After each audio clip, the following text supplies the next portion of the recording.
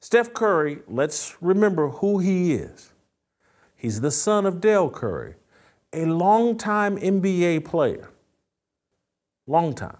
He's the son of parents that were married for, I think, the first 28 years, 30 years of Steph Curry's life. Dale and Sonia Curry have now divorced. But Steph Curry grew up in a Huxtable-like environment. Two great parents, loving parents who had him out in some sort of suburban gated community type area his entire life. Oh, so is that what qualifies him to be the executive producer about a black family growing up in Cabrini Green's projects in Chicago?